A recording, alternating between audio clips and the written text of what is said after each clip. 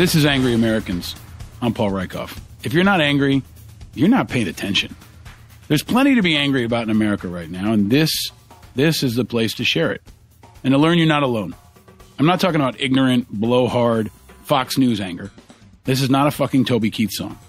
I'm talking about righteous, vigilant anger.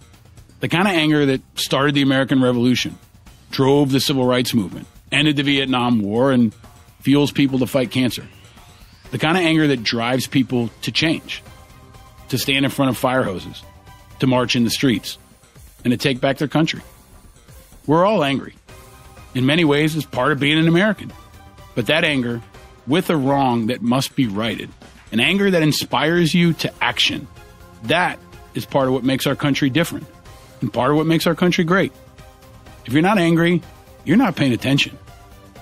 School shootings, hate speech, Russian interventions in our politics, our crumbling infrastructure, shootings of unarmed people by police, shooting of police by heavy armed people, the war in Iraq, the stupidity of our politics, Trump, Clinton, the TSA, the losing ways of the New York Knicks. If you really think about it and you're really honest with yourself, there's plenty to be angry about.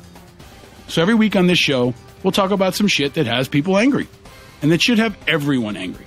I'll share an issue that's got me particularly dialed up. Then we'll talk to a special guest, one you might not expect to be particularly angry. We'll check in with my mom. We'll take it to the streets, social media, and the phone lines to hear from you. And we'll take some positive action. Action that expresses that righteous anger, hits a nerve, or tells a story.